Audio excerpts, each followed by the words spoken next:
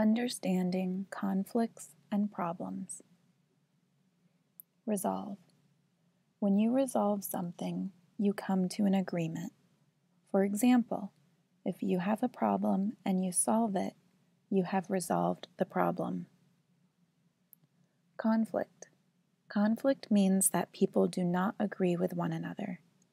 Knowing how to avoid or resolve conflicts is an important skill to have. Another word for find a solution is solve. If you find the answer to a problem, you have solved the problem.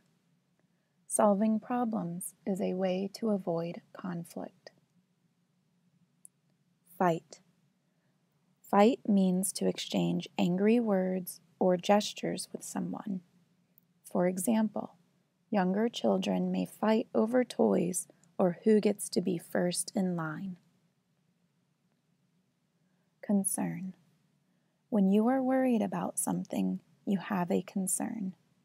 If you have a big project to complete, you might be concerned about how you will get it done. Ignore. When you don't pay attention to something, you ignore it. Many people will choose to ignore problems.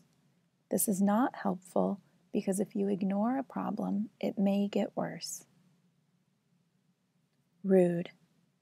Someone who is rude is not polite and friendly. If someone is trying to speak to you and you ignore them, you are being rude. Problem-solving skills. When you have problem-solving skills, you are able to work through the details of a problem.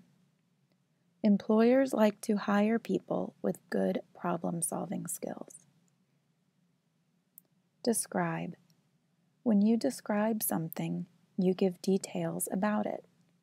If you have a problem, you can describe it to a friend so they can give you suggestions to solve it.